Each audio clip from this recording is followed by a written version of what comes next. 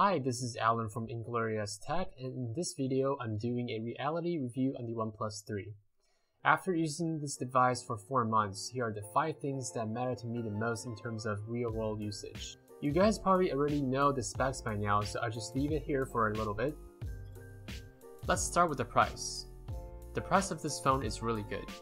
You can get the phone for just $400, no invites this time, so you can buy it straight from the OnePlus website. In 2016, there's really no need to spend over $400 for a quality smartphone. With the same amount of money, you can also consider the Exynos 7, Honor 8, Idol 4S, and more. They also have the soft gold version with a white front if you're into something more elegant. The value you get with this device is just speechless. I'm talking about this. Let's move on to the design and build quality of the phone.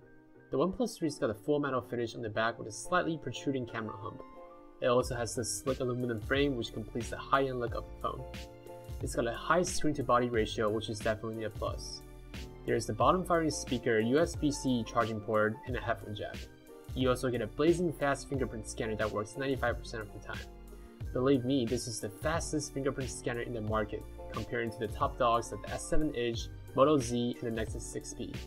You also get a power button on the right, a volume rock, and an alert slider on the left. I actually found the alert slider to be more useful than I thought. I switched it to priority when I'm at work, so I only get notification from phone calls and certain important apps. And I switched it to the silence mode when I'm watching a movie in case my phone goes off. I'm also happy that they decided to put the OnePlus logo on the back instead of the front, like the S7 Edge, the Honor 8, the Moto Z. I know that a lot of people say that the design is rather conventional and boring, and actually looks like an iPhone or HTC. But to me, it is a tried and true design that works. While the phone gives you a nice grip, but the metal finish is very slippery to hold. Personally, I don't think it's too much of a hassle as I use it with a carbon fiber case from Amazon, which doesn't add too much bulk and provides a firmer grip. Oh, and it covers the annoying camera hump. Moving on to software and performance. The OnePlus 3 is running on Android Marshmallow with its own Oxygen skin. With Snapdragon 820 and a 6GB of RAM, the phone flies.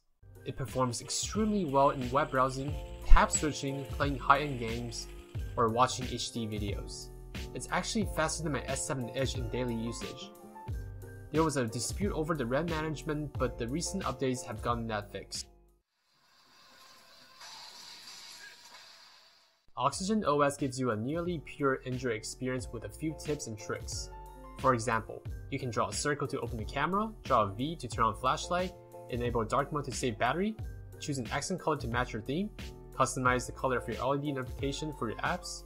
Also, there is the shelf, which is a swipe away from your home screen that allows you to get quick access to things like weather, notes, and contacts. Everything is widget based so you can adjust them to your liking.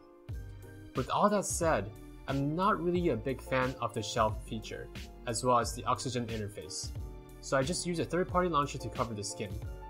In my experience, I believe the software is the most crucial factor when it comes to using the phone on a daily basis.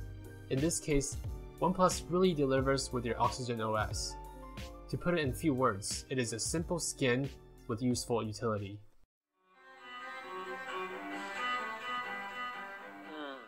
Moving on to the camera, OnePlus 3 has a 16-megapixel Sony sensor and a lens with f2.0 aperture.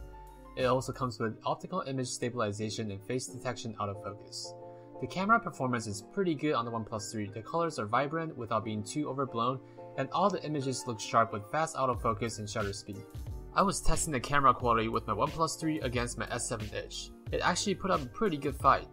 You can see the colors are a bit washed out on the OnePlus 3, also the phone does suffer in low light shots, but it's not bad at all. OnePlus 3 is also capable of recording 4K videos.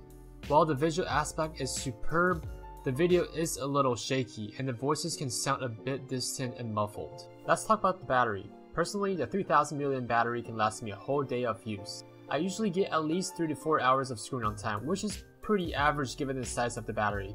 I don't play any games, I mostly just browse the web, go on Facebook, and watch some YouTube videos. I would suggest you to turn off the notifications for high battery consuming apps like Facebook or Instagram, or you can turn on the battery saving mode if you want to reserve more juice. Last but not least, I want to talk about OnePlus's proprietary dash charging capability. When they promise a days of power in half an hour, they're not kidding. I get 60% of the battery in just 30 minutes. Holy sh! And that's about 20% faster than Qualcomm's quick charge technology. So what did OnePlus do differently to achieve this groundbreaking result? Well, the standard quick charge applies high voltage to increase the flow of the power. In contrast, dash charge uses high current to produce power, which is why their wire is made a lot thicker than others. The downside is that you can only use OnePlus branded charging brick and cable to utilize this technology. With dash charge, I now only charge my phone in the morning and the middle of the day. For just 30 minutes, you are good to go. Overall, this phone is fantastic. You get way more than what you pay for. A top-of-the-line processor, 6GB of RAM, AMOLED display, smooth and snappy OS, pretty solid camera, and dash charging. Some people may say the screen is only 1080p, but I really can't tell the lack of pixels unless I put it right next to my S7 Edge. I do have to say that the auto brightness adjustment can be quite off sometimes, and the Bluetooth connection functions inconsistently.